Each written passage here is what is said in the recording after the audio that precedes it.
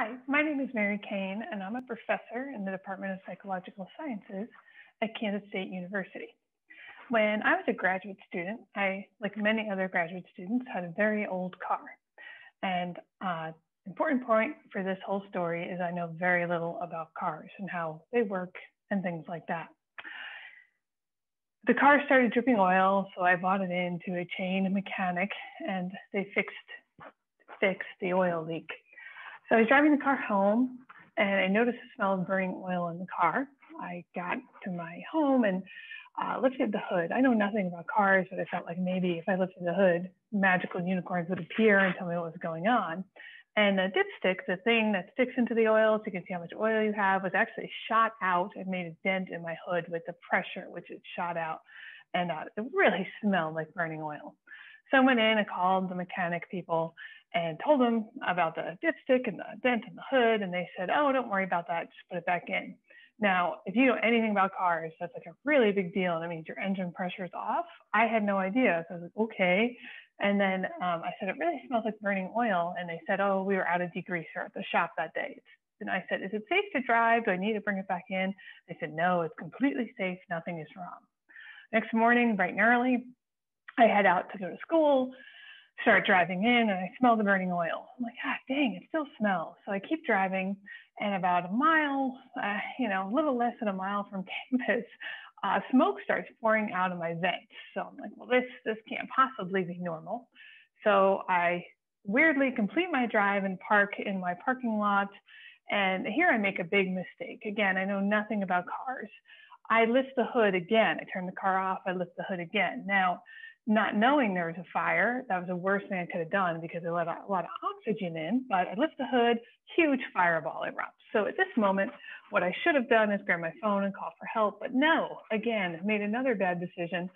In the back seat of my car was my hard drive with my computer with all my dissertation data on it. So, super important for graduate students.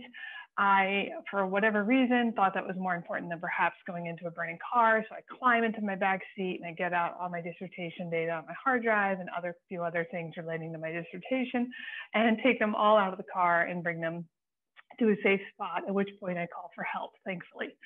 So now a lot is happening. My car is fully engulfed. I'm parked near trees. I'm parked near other cars. I'm worried about burning down trees, burning down other cars, fires there, police there. For reasons I don't still understand, the FBI was there. A lot is happening. At this point, a professor I know from my program comes walking out. I'm like, oh, good. Maybe they could help me out because I'm giving statements to the police and stuff. Like maybe they'll have some insight into what I do here. But no, they actually tried to sell me a vehicle on the spot with the police, fire, and FBI right there. Try to sell me a used vehicle, no test drive, low price of $5,000. I declined this generous offer and continued to deal with my problem.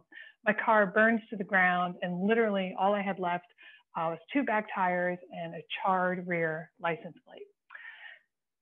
So while this was not a great day, obviously, I learned a lot about cars in the experience, but I also now have a wonderful story to use to demonstrate Pavlovian conditioning in my classes. Pavlovian conditioning is a core concept in psychological science. It's a pairing of a neutral stimulus with a biologically relevant stimulus that results in what we call a conditioned response, an outcome. So for me, the formerly neutral stimulus was the smell of burning oil. You smell it all the time driving down I-70 and don't give it a second thought.